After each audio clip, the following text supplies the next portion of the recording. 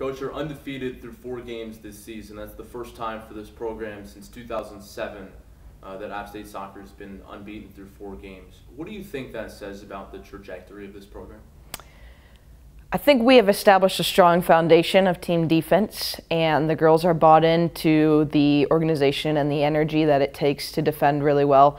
I think it's great that we've got some shutouts under our belt, and we are tough to break down. I would like to see us start making some offensive plays and some better attacking connections than we have, but I think this is the foundation. If we can defend well, now we've got a lot to build on. So I'm excited about that. I think it's a good start for us. Kerry Eagleston posted her 15th career shutout on Sunday at George Mason. That moves her into 3rd place all time.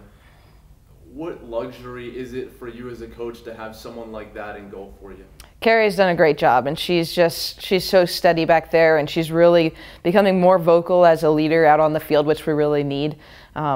She deserves every shutout that she's got. She's earned them. She had a couple good saves against George Mason. She earned that shutout.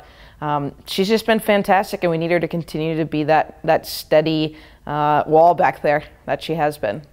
The game prior to that on Thursday, you guys beat UT Martin 2-1. First win of the season, first win for you as the head coach here at App State. What separated that game from your first couple of this season? Well, it was an exciting day for us. It was, under the lights. I think the girls brought a lot of energy. I think, another week of training under our belts as well in terms of how we're going to defend and how we're going to play together. The connecting was much better for us on the offensive side, and the defense was good.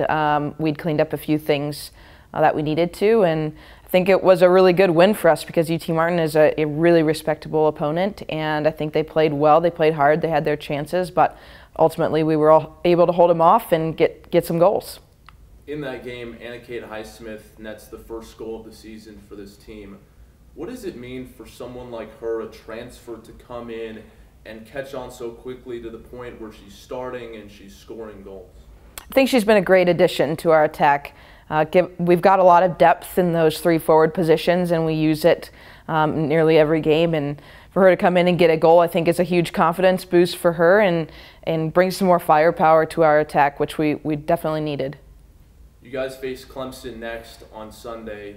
Certainly the toughest opponent on your schedule. What's the message heading into that game? The message is the same as it always is. We're going to go out, we're going to play as hard as we can, we're going to be organized. We have a few things that we're working on this week, of course special for Clemson, but ultimately we're not going to change who we are. There aren't going to be wholesale changes. We're going to go out and we're going to play our game, and we're going to see where we measure up.